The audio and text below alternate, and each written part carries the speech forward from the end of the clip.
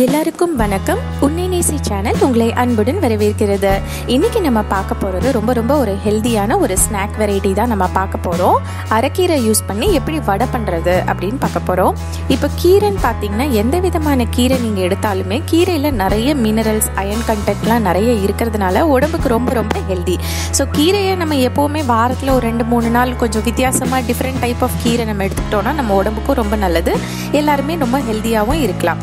அந்த கீரை குழந்தைங்களாம் இப்போ சாப்பிட மாட்டேங்கிறாங்க. அந்த மாதிரி இருந்ததுன்னா இந்த மாதிரி வடை அந்த மாதிரி நம்ம ஸ்நாக் மாதிரி பண்ணி கொடுத்தோம்னா கண்டிப்பாக முறுமுறுன்னு இருக்கிறதுனால அவங்க கண்டிப்பாக யாருக்குமே பிடிக்காம இருக்காது, எல்லாருக்குமே ரொம்ப பிடிக்கும், கண்டிப்பாக எடுத்துப்பாங்க.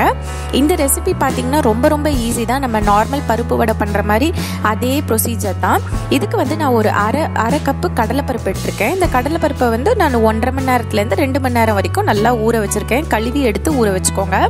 இந்த பருப்பு கழுவுன தண்ணி எல்லாத்தையுமே நீங்கள் கீழே ஊற்றாமல் செடிகளுக்கு ஊற்றினீங்கன்னா செடிகள் நல்லா ரொம்ப ஹெல்த்தியாக வளரும். இப்போ இந்த அரை கப்பு இதுக்கு நான் அரை கப்பு அரைக்கீரை எடுத்திருக்கேன்.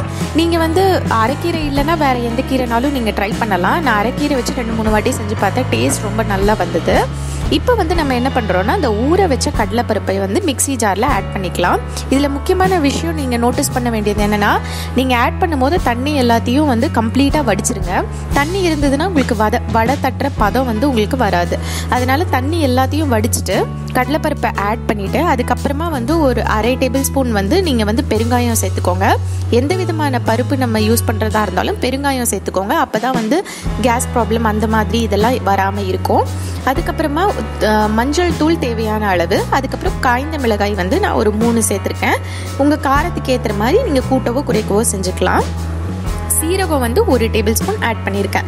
இது எல்லாத்தையுமே நம்ம மிக்சர் ஜாரில் ஒரு 2-3 விப்பு கொடுத்து நல்லா கொரன்னு அரைச்சிக்கோங்க. ரொம்ப மையாக பேஸ்ட் மாதிரி அரைக்காமல் கொஞ்சம் கொரன்னு இருந்தால் தான் டேஸ்ட் ரொம்ப நல்லாயிருக்கும். அங்கங்கே பருப்பு இருந்தால் தான் உங்களுக்கு நல்லா கிறிஸ்பியாக சாப்பிடும்போது நல்லா முறுமுறுன்னு இருக்கும். இப்போ நம்ம அரைச்சி எடுத்துகிட்டு வந்தாச்சு. பார்த்திங்கன்னா இப்போ தண்ணி கன்சிஸ்டன்சி தண்ணி இருந்ததுன்னா உங்களுக்கு இவ்வளோ கையில் பிடிக்கிற பதம் உங்களுக்கு வராது. அதனால தான் தண்ணி எல்லாத்தையும் நம்ம வடிச்சிட்டு சேர்த்துக்கணும்.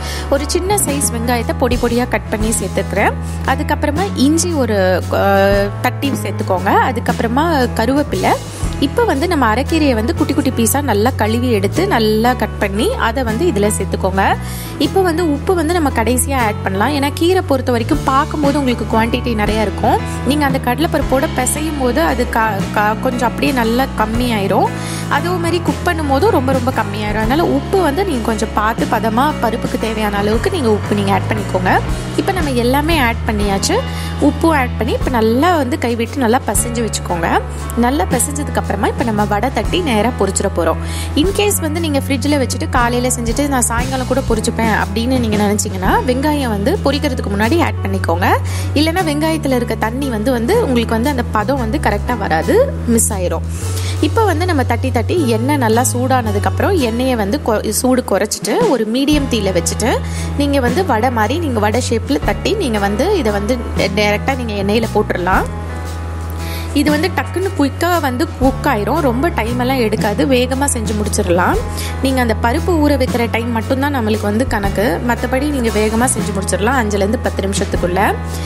இப்போ நீங்கள் பார்த்தீங்கன்னா வடையெல்லாம் போட்டதுக்கப்புறம் நல்லா பபிள்ஸ் வருது. இப்போ பார்த்தீங்கன்னா வடையெல்லாம் நல்லா பபிள்ஸ்லாம் கம்மியாயிருச்சு. வடையை 2 பக்கமும் திருப்பி போட்டு நல்லா குக் பண்ணிடுங்க. 2 சைடுமே நல்லா குக் பண்ணி எல்லாம் ஈவனாக குக் ஆகிற மாதிரி பார்த்துக்கோங்க. இப்போ அடுத்த சைட் திருப்பி போட்டதுக்கப்புறமும் பபிள்ஸ் நிறைய வந்திருக்கு. இப்போ நம்ம பபிள்ஸ் எல்லாம் கம்ப்ளீட்டாக அடங்கினதுக்கப்புறமா நல்லா முறுமுறுன்னு கோல்டன் கலரில் வந்த உடனே நீங்கள் அதை எண்ணெயிலேருந்து நீங்கள் எடுத்து வடித்து டிஷ்யூ பேப்பரில் வச்சுருங்க. அப்படி இல்லைனா அந்த வடிகட்டி இல்லைனா ஸ்ட்ரெயினரில் போட்டு நீங்கள் வச்சிட்டிங்கன்னா எண்ணெய்லாம் வடிஞ்சிரும். நீங்கள் டைரெக்டாக வடை எடுத்து சாப்பிட்டுக்கலாம். இதுக்கு சட்னி அந்த மாதிரி கூட தேவையில்லை. நல்லா முறுமுறுன்னு இருக்கிறதுனால சூடாக நம்ம அப்படியே கூட சாப்பிட்றலாம். டீ டைமுக்கு ஒரு அட்டகாசமான ஸ்நாக்கு. நீங்கள் பருப்பு ஊற வச்சிட்டிங்கன்னா எப்போனாலும் இதை டக்குன்னு நம்ம செஞ்சு முடிச்சிடலாம்.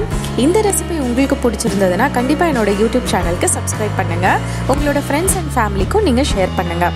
உங்களுக்கு இந்த வீடியோவில் இருக்க ரெசிபியை நீங்கள் ட்ரை பண்ணிங்கன்னா கீழே கொடுத்துருக்க இமெயில் ஐடிக்கு டிஷ்ஷோட ஃபோட்டோ எடுத்து நீங்கள் மறக்காமல் ஷேர் பண்ணுங்கள்.